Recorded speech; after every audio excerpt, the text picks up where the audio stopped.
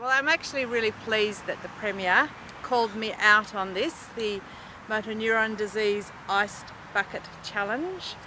There's around about 140 people with motor neurone disease in Western Australia, and every week somebody is diagnosed with the disease, and every week someone dies from it because there is no known cure. And the prognosis from the time that somebody's diagnosed to when they die is around about 4 years.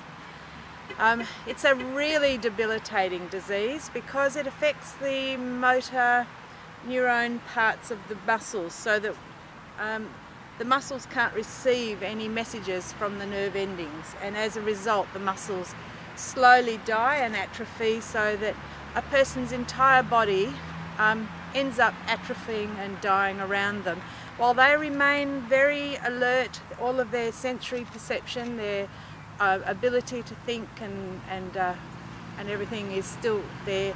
And so it's a really debilitating disease. And most people would know that my sister Barbara has got the disease. She's been diagnosed for around about 3 years now. She's very dependent in a wheelchair. So this is for Barbara, her husband Doug, and the wonderful people that provide care for her and the motor neurone disease. So Ken, give it your best. I'm sorry, Helen.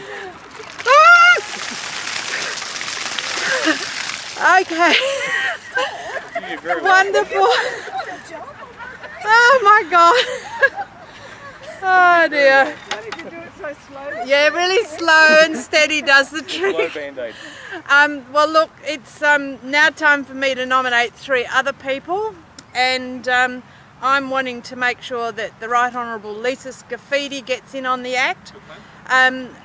Dr Ron Chalmers, the Director General for the Disability Services Commission, and Councillor Colin Campbell from the City of Armidale. Happily pay $300 for these 3 people to undertake the challenge. Okay, that's it guys. Well done. Well done.